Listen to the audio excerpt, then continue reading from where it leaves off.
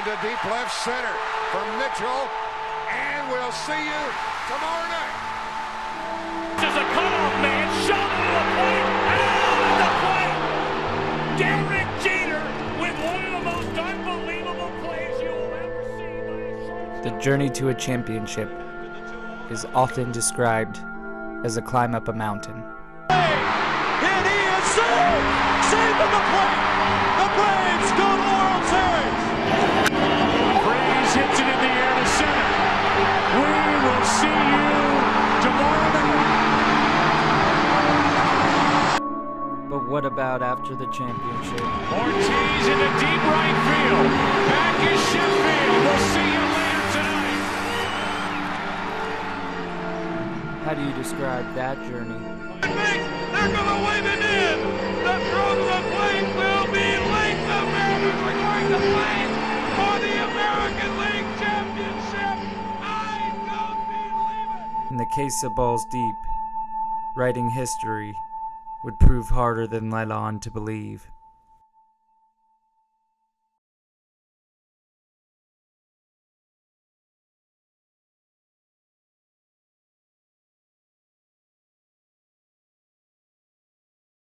In the southwest corner of Texas,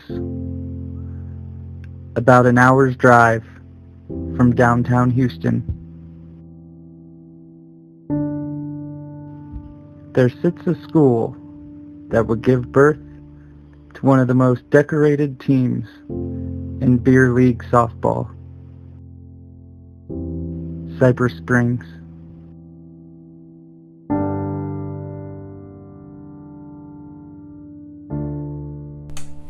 Did play a lot of ball. I've played a lot of t-ball, everything else, select teams with a couple people on this on the team. But most of them I really started playing back in high school, Cypress Springs.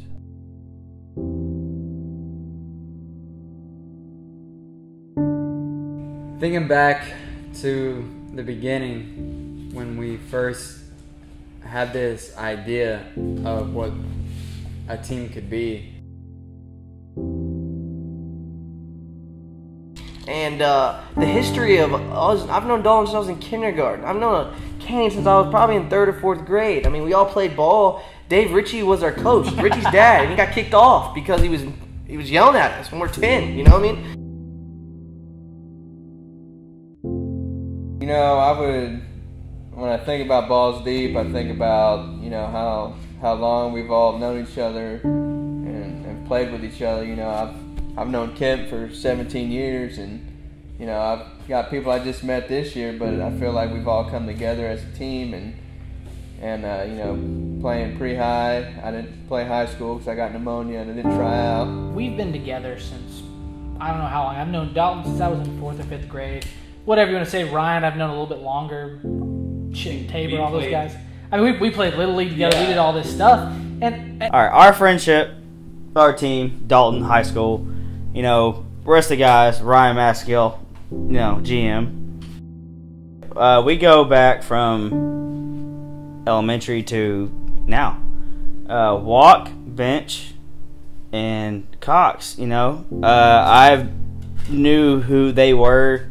They have the same kind of personalities that this fit in with us. So as soon as we started doing what we were doing, hanging out at Dalton's apartment in Midtown and, you know, clashing, it was a you know, they just united. So it's no big deal. I mean, they fit with us. If they didn't fit, they wouldn't be with us. You know, before I got on the team, we didn't go undefeated, but joined the team 10-0 championship.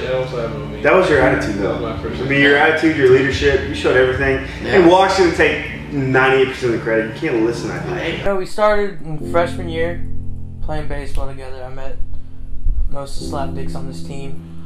I knew a few before then, but you know, the bond just grew strong the next 4 years. And got out of high school. We decided to start a softball team, and we didn't know what we were getting into when we started.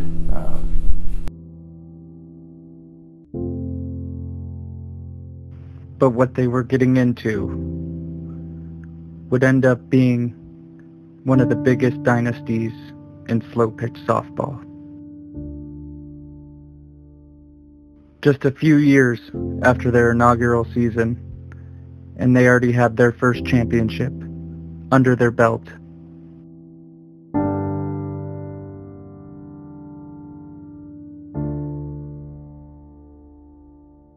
Definitely more hungry. Getting our first championship, we wanted more. To really take it to a different level of Balls Deep softball and really win another championship. I think we got more hungry now. I like to think about that second trophy. After winning our first one, yeah, we were definitely hungry for that number 2. And No, every game we play, we're out there to win. Satisfied is a good word. We're still hungry though. We wanted more. I think we were more hungry. I think we knew we were at this point. We were at that level, Kyle. 100%. We go out there, we screw around, but 100% we go out there and we were ready to keep winning. There's some of us who have, we've won a little bit, we lost a little bit, but we wanted it.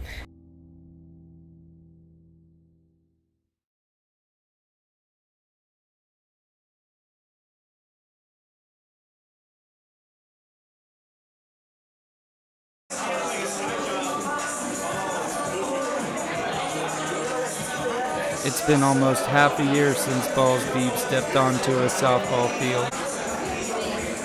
1 week before the season opener, players are looking to catch up and unwind with teammates. Do you want to? I play today. I play all the time at 24 here in Mason. Do you really? Yeah. You want to start balling out with me on weekends? I'm not that good.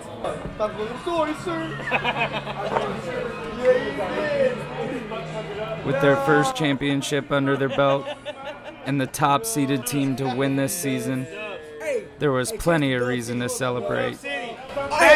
Also, tell my boy Ryan, bro. Back to back. Hey, cheers to Dalton's missing jersey. Hey, Dalton's missing jersey. Hey, where are you? Hey, thanks to Brandon's dad for real. Thanks to Brandon's dad for his jerseys. Hell yeah. Thank you, Brandon. Hey, we're going back to back. Back to back. You don't like that? Can I sing? I'm already fucked up. All right. Thanks to Gig'em, and let's win it on Sunday. Go get it. There you go. 2-0. Balls deeper. Hey, get it for Darius. Show us the picture.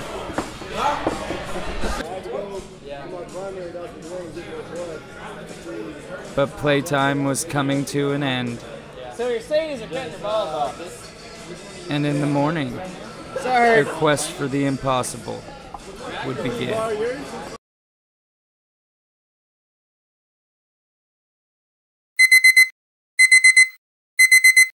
Heading to Cullen Park, what are your expectations for this season and Balls Deep?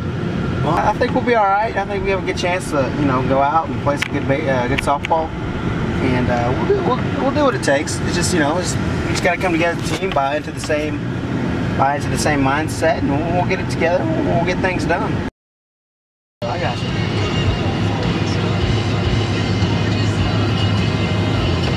Well, start of the season. Dalton Blonsky manages the Balls Deep team. Let's go get them. Game 1, new season, fresh start. We'll show them what we're about. Thanks to Gig'em.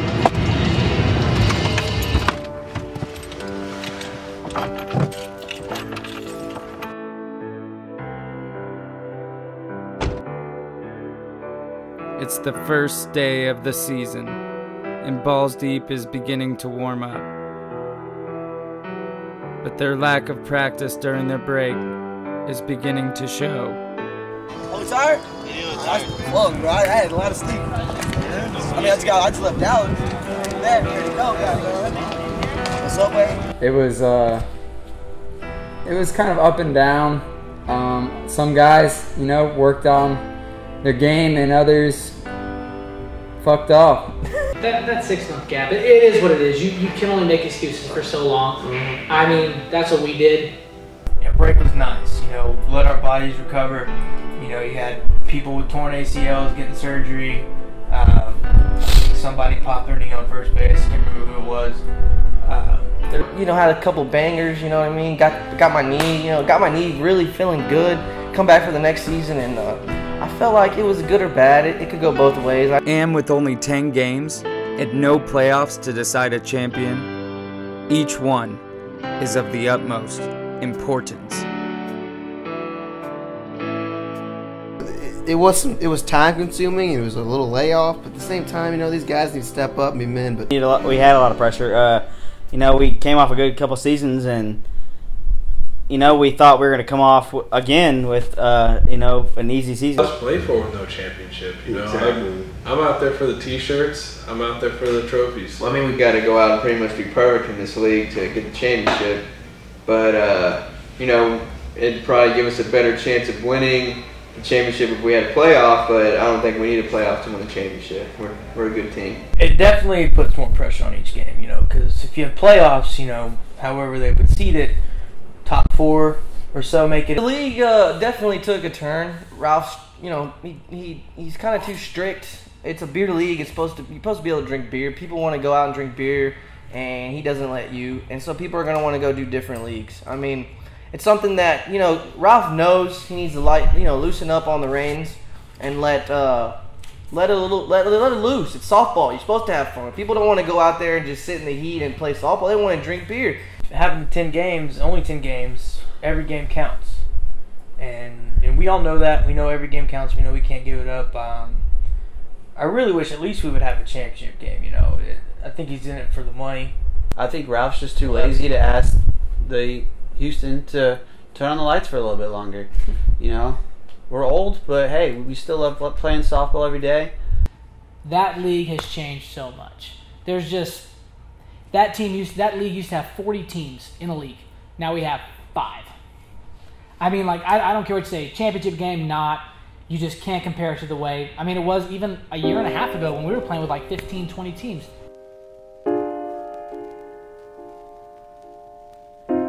Nearly giving up an early lead in the first game, their lack of stamina appears to be a problem. We didn't play as a team. Base running was horrible. We didn't communicate out there. No communication. You know, Ryan needs to get his head out of his butt. Victory today. We played our hearts out, man, and hopefully next week we can get 2 more. Played fantastic. As soon as Kyle came in, he changed the game, and I look forward to next week.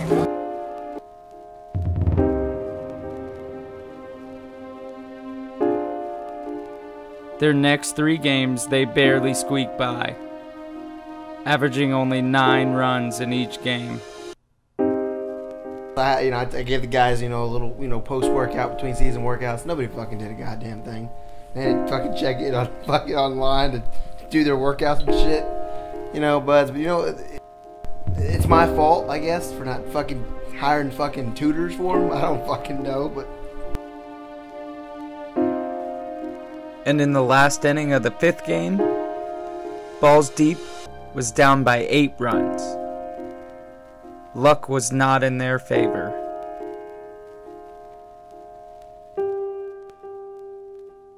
But everyone knows where champions thrive is under pressure.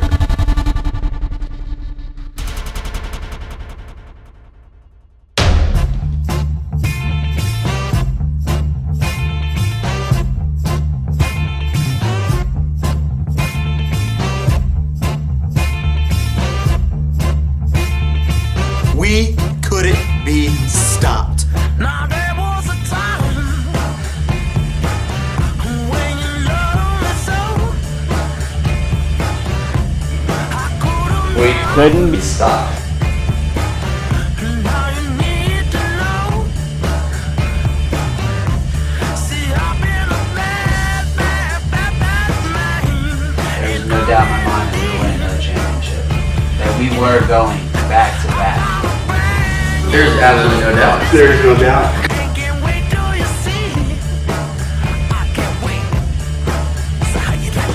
We don't expect to lose. We expect to win. And that's the way we carry ourselves every game. Leave no doubt. And I believe that's what we did that day in the extra innings. We left no doubt that we were going to be back-to-back champions.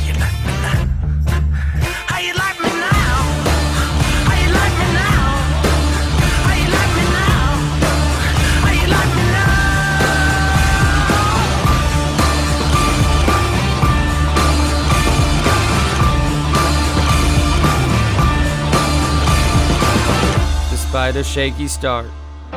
Only 10 games stood between Balls Deep and a historic three-peat championship run.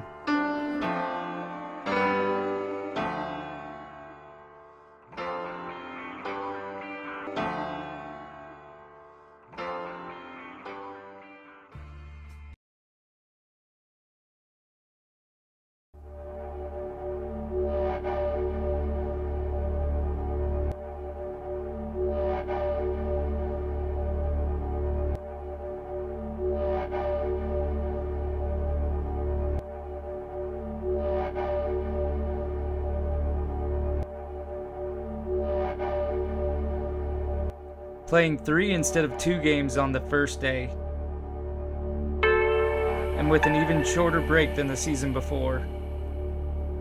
This quest for a third championship would not only test their physical and mental abilities, but their friendship as well. Hey, can I play a closer position? Hey. Yeah, left out. Nice, bro. Not a bitch. Hey, hold on, Rich. Oh, here. Thank you. Watch the camera. Thank you, thank you. Oh, you up also. Here, go to the fucking left there. Only winning one of the first 2 games, a few teammates seemed to be verbally frustrated. It being early part of summer, the heat may have gotten to us, and none of us were conditioned for the heat because all the beer drinking and people making bad decisions. So I would blame that one on the heat. Well, about Upton, you know, he hell of a ball player, but he gets too into it. And he has a big mouth, has a big body, and second and third game, we just had a bunch of people with their heads up their asses, just not thinking about the team and only thinking about themselves. Just didn't even call anybody out. Flopping around in the outfield like a damn fish. As many injuries as he's gotten chalked up on this game. Watch that ACL. I'm about to tear your other ACL. I just want to let I feel like you we guys, had some bad apples on the team. I want to let you And know. number one, I was texting the guys asking, what was going on? Why did we, what happened? We did so good the first game, and then the second two the second and third we choked. Upton called me a pussy from left center field. No one defended me for hacking and can't catch a damn ball. That's why you're not in the outfield, because you can't catch a fucking fly ball. But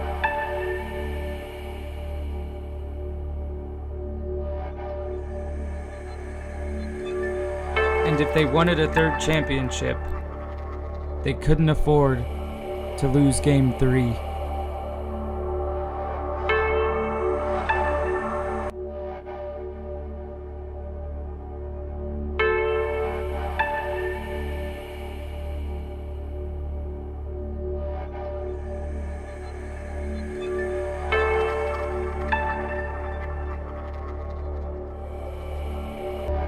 I don't want to talk about it, man. What do you guys think of what just happened out there? I think they could have done better than that. They're pretty good. I got it. We got we kind of play like shit, but I think next weekend we come back, we're gonna be refreshed. We're gonna be on the beach this week, thinking about these last 2 wins. Losses. Delays in weeks and games that, when we were ready to play, it got pushed back, and that really hurt us. We definitely got lax moving up, and didn't think we had more competition out there, and we thought we were the best. I said that we can hang with the upper league. We wanted to move up. I just think something got into everybody once they started hitting the ball, and they thought they couldn't keep up with it. Definitely was tougher. You could definitely tell the competition was better. They could hit better.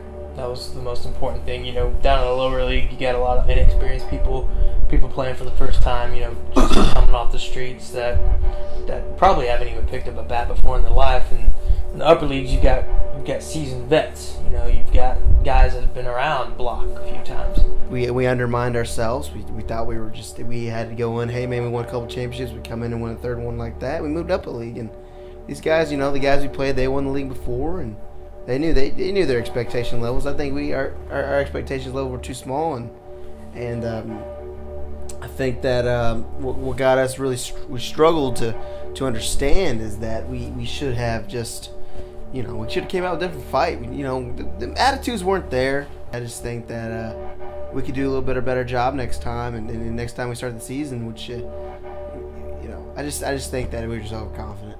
Well, you know, that was a real gut check for everybody. Brought us down a couple notches, at least most of us. There's still a couple people still up on their cloud nine. But yeah, it was a wake up call for sure.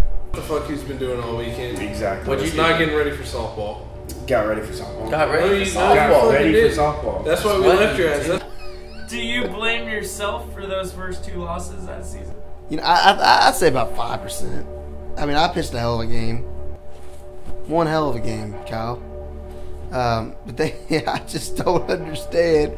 I can't go catch a fucking fly ball out in left center field. I can't. I just got to throw it. I can't run that fast. I'm pretty fast, but I can't run that fast.